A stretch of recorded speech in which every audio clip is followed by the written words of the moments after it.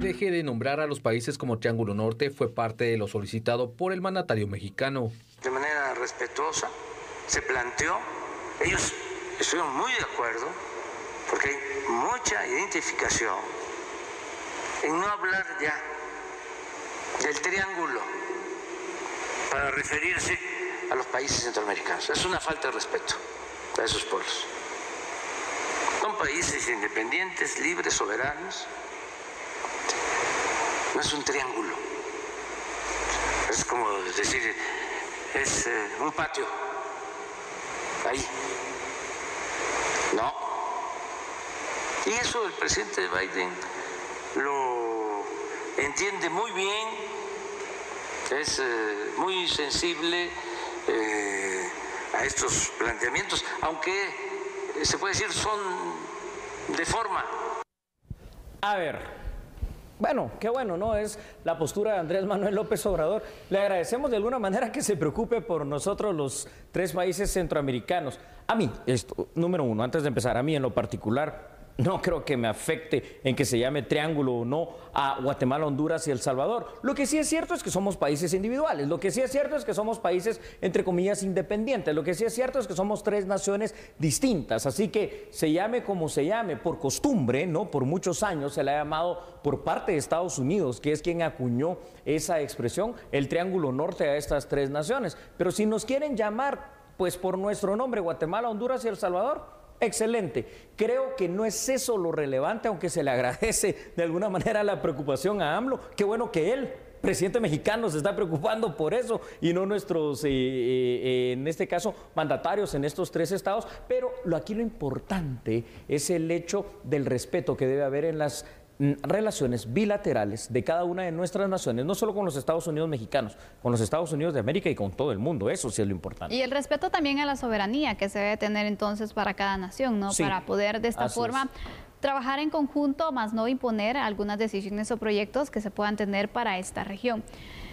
Julio, el Triángulo Norte, ¿nos asocian como una región, como un bloque? Lo podríamos llamar de esta forma, pero no actuamos como tal. Es que ese es el gran problema. Fíjate, Sandy, una situación. Cuando hablamos de Centroamérica, lo primero que se nos viene a la mente es una institución que absolutamente para nada sirve más que para quitarnos dinero, el Parlacén. ¿Por qué? Porque es algo que no ha dado frutos, que no ha dado resultados, que es una institución supuestamente regional, que siendo regional no tiene incluido a Costa Rica, que siendo regional de Centroamérica no está la República Dominicana, que no es parte de Centroamérica, aunque son nuestros hermanos y los respetamos. Entonces digo, eso es lo que nos sirve, lo que deberíamos de ver, y eso sí ya es una cuestión que supera el pensamiento de muchos de nuestros políticos, es el hecho de que está bien, Belice, Guatemala, Honduras, El Salvador, Nicaragua, Costa Rica y Panamá, 7 naciones independientes, pero ¿qué fortaleza tendríamos si para el concepto del comercio, si para el concepto del combate a nuestros problemas comunes, si para el concepto económico manejáramos, por ejemplo, la Federación Centroamericana, mantener los estados independientes en esa individualidad de lo que somos, pero un bloque, o hacer los Estados Unidos centroamericanos, una situación así? Yo creo que esto asusta a muchos de nuestros integrantes de la clase política, pero es que hacia allí deberíamos de apuntar. Y entonces ya no seríamos el Triángulo Norte, entonces ya no seríamos un pedacito más, seríamos eso, los Estados Unidos centroamericanos o la Federación Centroamericana, un gran bloque económicamente fuerte. Efectivamente, y que se tendrían mejores resultados, que podríamos ir avanzando también en el desarrollo de la región, que creo que al final eso es lo que falla, ¿no? Sí sabemos que hay independencia, hay soberanía, pero cuando hay proyectos en común, cuando hay temas en común, cuando hay debilidades en común, pues bueno, también no es que se vaya a faltar a esa soberanía, sino que se ponen en sintonía entonces las acciones que se van a ejecutar, que van a beneficiar a todos, ¿no? Porque ese es el fin principal. Eso es correcto. Antes de pasar a unos datos, ¿me permites hacerle una pregunta a nuestros televidentes de La Medida allá en casa? ¿A usted le molesta el concepto de Triángulo Norte? ¿Sí o no? ¿O le molesta más la pobreza, la falta de oportunidad, la falta de desarrollo, la violencia y la inseguridad que se vive en común en nuestros 3 países? No lo sé, lo dejo ahí para su respuesta. Vamos con unos datos. Y estos primeros datos, Sandy, apuntan a lo siguiente. Siento que la costumbre, y tú lo sabes ya perfectamente ya en estos años aquí en A la Medida, la costumbre es precisamente una de las fuentes del derecho. Por costumbre también se ha denominado por parte de Estados Unidos como Triángulo Norte a la unión de Guatemala, El Salvador y Honduras. Pero es una unión teórica, una unión de problema nada más, porque no existe. Esta unión, entre comillas, siempre ha sido relacionada a temas peyorativos. Eso sí hay que reconocérselo a AMLO.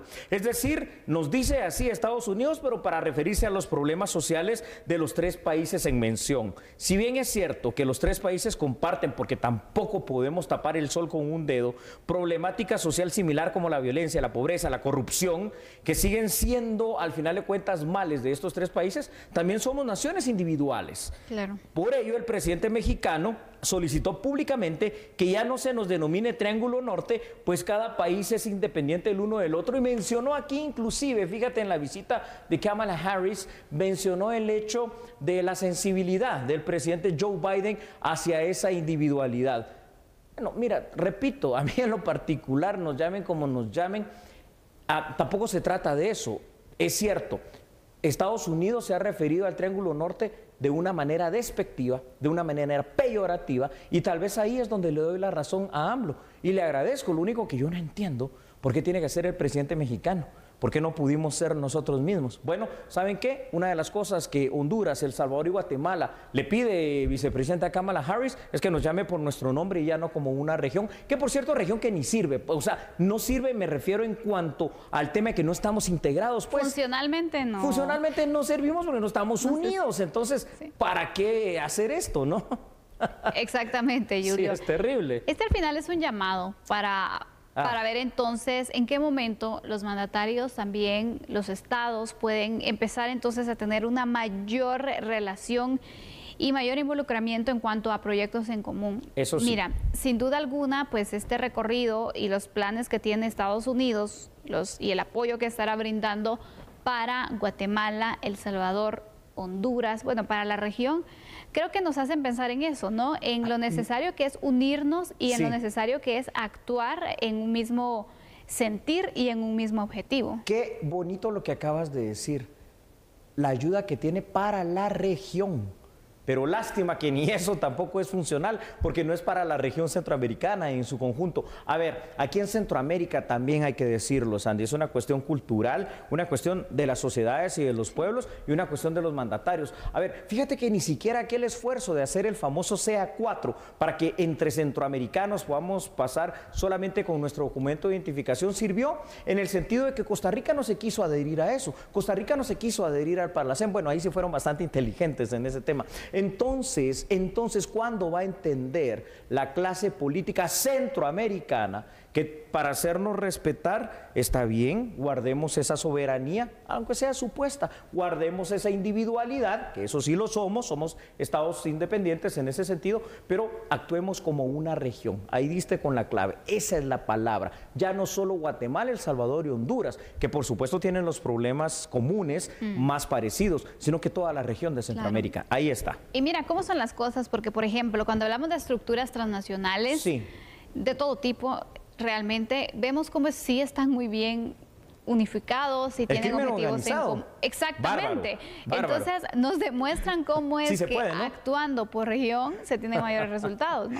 Y vaya qué resultados, porque al final de cuentas termina siendo una región con una cuestión donde las maras no conocen, por ejemplo, de fronteras y actúan de una manera que ya quisiera cualquier gobierno de Centroamérica actuar de esa forma tan organizada como lo hacen ellos. Lastimosamente estas mentes se perdieron y lo hacen para el crimen organizado grande. En el tema, por ejemplo, de lo que es la trata de personas que acabamos de hablar, vaya si no los tratantes de personas tienen esa organización tremenda que pueden organizar caravanas, que pueden organizar movimientos masivos y muchas cosas más. Entonces, lo que hace el crimen organizado, que sí está bien organizado, es lo que tenemos que buscar como sociedad, como países y como gobiernos de Centroamérica. Lo tenemos que entender. Señoras y señores, ya no podemos estar ante el concierto de naciones, ante el mundo entero por separado. Somos muy pequeños, tenemos que unirnos. Pero me pregunto yo, ¿algún día será que esto que parece tan simple en lo teórico y que tiene tantos beneficios, aumento del Producto Interno Bruto de toda la región centroamericana, obviamente aumento de la economía, una mejor forma de poder vernos internacionalmente para negociar como bloque, lo verá la clase política? No lo sabemos, ojalá de verdad que se puedan plantear, porque mira, Julio, ese es un mal que viene por años. ¿Cuándo hemos visto realmente a la región unida? ¿Cuándo hemos visto a los gobiernos trabajando en proyectos en común así de forma concreta? Tal vez compartirán algún tipo de temas o de proyectos, pero así de forma fuerte en la cual decidan, bueno, acabemos con la pobreza y unámonos en temas de reactivación económica, en el intercambio comercial, en poder entonces promover que inversionistas de nuestro país vayan al suyo, del de ustedes, y así, de esta forma entonces se tengan mayores resultados. Yo no he visto, sinceramente. Intercambio económico, intercambio mercantil, intercambio de ideas, intercambio científico, no lo vemos. Vamos con otros datos, por favor. Ahí están en pantalla, considerando entonces, Sandy, que Centroamérica no ha logrado lo que estamos diciendo, una verdadera integración como bloque de países, sí es oportuno individualizarlos. Y aquí repito, gracias una vez más a Andrés Manuel López Obrador, la verdad que qué bien por él. Quizá parezca una situación poco relevante esto de que nos llamen o no Triángulo Norte o por nuestros nombres, pero esto conlleva no solo el respeto hacia nuestros países, sino también es una cuestión de soberanía. Soberanía que es un concepto también que tenemos que aprender, que tenemos que entender y que tenemos que aplicar en Guatemala. Borrar el concepto de Triángulo Norte no va a ser fácil entonces, Sandy, pues nosotros mismos estamos tan acostumbrados a referirnos de esa manera a Guatemala, El Salvador y Honduras, que va a ser muy difícil. Para el contexto internacional, hasta que no exista la verdadera unión o federación centroamericana, cada estado deberá de llamarse por su nombre. Si es A, es A, si es B, es B, y si es Guatemala, El Salvador, Honduras, pues cada uno de nosotros tiene su nombre para diferenciarnos. No sé, veo realmente una claridad que de verdad tenemos que agradecerle a Andrés Manuel López Obrador, en cuanto a que, si bien es cierto, lo dijo de una manera tímida, si podemos decirlo así, mencionó algo que a mí me llama la atención. Dice que es por respeto, dice que es por cuestión de soberanía, pero cuando se habla de respeto hacia nuestros países, de verdad lo apreciamos. Así que, de verdad, nuevamente, el reconocimiento a AMLO. Totalmente, pero yo recalco lo que tú mencionabas. Qué lástima que a nivel del Triángulo Norte, los países que les dicen el Triángulo Norte, pues nunca... Pues no le prestan mayor importancia, ¿no? No, nunca han puesto esto sobre la palestra. Esta era una de las oportunidades para decir muchas cosas, ¿no? Por ejemplo, en esta visita de Kamala Harris. Pero te das cuenta que ni siquiera esa visita vicepresidencial se pudo organizar una reunión tripartita. Porque ¿a dónde fue Kamala Harris? Vino a Guatemala y después a México. ¿Y qué pasó con El Salvador? ¿Y qué pasó con Honduras? ¿Acaso no ellos también comparten esta misma problemática? Entonces vemos desde ahí también cómo Estados Unidos pues hace esa marginación, hace esa división y hace ese llamamiento que sí hay que decirlo ahora sí como una prácticamente conclusión, sea o no sea relevante, o nos guste o no nos guste, cada vez que nos llamaban Triángulo Norte, sí lo hacían de una manera despectiva, refiriéndose a los problemas sociales, a los problemas estructurales de 3 países. Lo malo que uno de esos 3 países es Guatemala, sin que eso signifique, Sandy, que los problemas sociales que ellos mencionan sí los tenemos y nosotros los reconocemos aquí en A la Medida. Lo que no vemos es el combate a esos problemas, por parte, en primer lugar, de nuestro Estado guatemalteco. Exactamente. Vemos entonces este llamado que se hace. Tú lo decías de forma tímida, pero se hizo. Pero se hizo. ¿Y quién lo hizo? El presidente mexicano. Exactamente. Entonces también es ese llamado, ¿no? Sí. A que finalmente la región pueda preocuparse por los temas en común. Así porque es, Andy. aparte de mencionar, tenemos problemas en común, tenemos esta situación.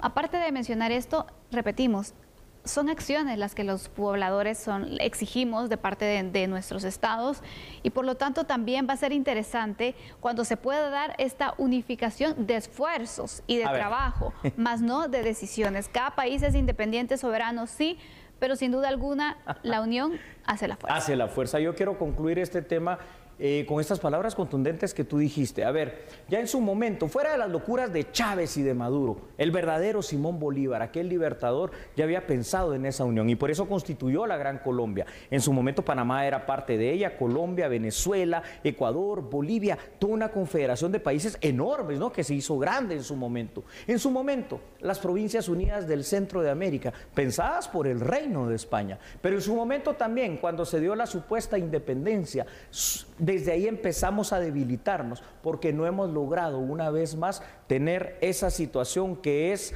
una revolución, fíjate Sandy, ahora que es una revolución de ideas, una revolución de la palabra y una revolución del corazón. Siempre seremos guatemaltecos los que nacimos aquí, salvadoreños, hondureños, costarricenses, lo que quieran, pero necesitamos la unión que tú dijiste que hace la fuerza a través de la Federación Centroamericana o de los Estados Unidos, en este caso de Centroamérica. Pero bueno, es una tarea más que será duro, ¿verdad?, de conseguir, pero alguien tiene que iniciarla. Así es. ¿Quién lo va a iniciar? Lo dejamos entonces ahí a la espera, la historia lo marcará. Vamos a seguir con otro tema, ¿verdad? Por supuesto, hablaremos sobre el robo de vehículos. Cuidado con sus carros. No cambien, nosotros somos a la medida.